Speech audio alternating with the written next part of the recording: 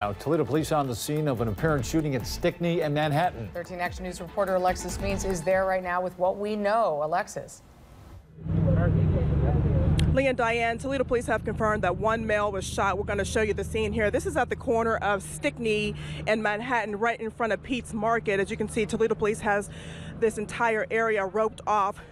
Witnesses tell me that they heard several shots. As we were at a live shot down the street in front of the Jeep plant, we saw the officers speeding down the street to get to this area, so we decided to come down here to find out what was going on.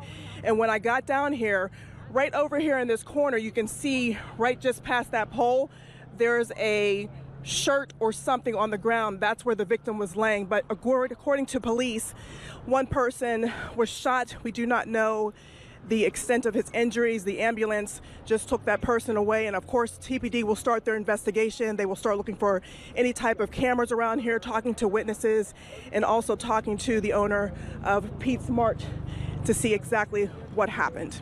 Back to you in the studio.